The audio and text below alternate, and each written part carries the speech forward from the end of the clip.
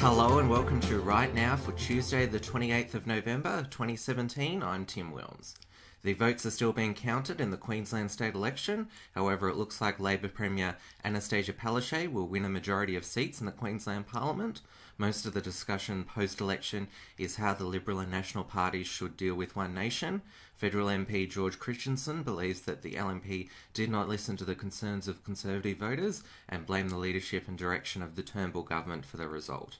Meanwhile, Attorney General George Brandis claimed that dealing with One Nation is poison. One Nation looks like winning one seat despite obtaining 13.7% of the primary vote.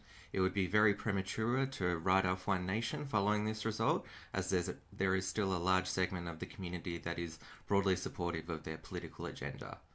The ABC's youth radio station Triple J has decided to move its annual Hottest 100 music countdown from its traditional date of January 26th, which is Australia Day, to January 27th, and it will be held on the fourth weekend of January every year. This decision was made after the station consulted with the music industry, indigenous leaders, and held a survey of 65,000 of their listeners, with 60% supporting a change in date. Triple J claim this will allow the Hottest 100 to be more inclusive, though it is hard to see how buying into the claim that our National Day celebrates genocide really brings Australians together.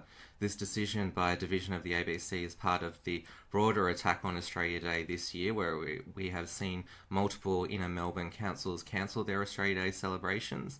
This movement does nothing to promote social cohesion and denigrates Australia as a nation.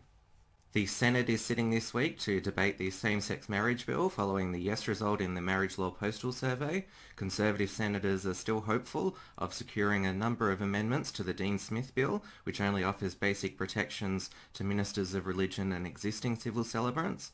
The freedom of bakers and florists to refuse service to same-sex weddings will not be proposed, but even the amendments aimed to protect freedom of speech and parental rights are not guaranteed to pass, with Labor and the Greens stating they will not accept what they call any further watering down of the Smith bill.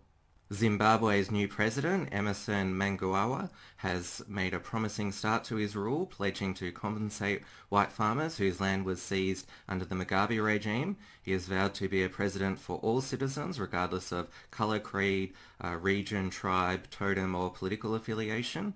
This change in direction for the nation is also a pitch to have Western sanctions lifted on Zimbabwe and to attract foreign investment to help rebuild the nation's shattered economy. It is not often that wrongdoing against white people is conceded by any government, so this is a huge step forward. Many were sceptical that much would change in a post-Robert Mugabe Zimbabwe, but we can now be cautiously optimistic. Thanks for watching. Please like, comment and subscribe, and check back here again soon to see what is happening right now there.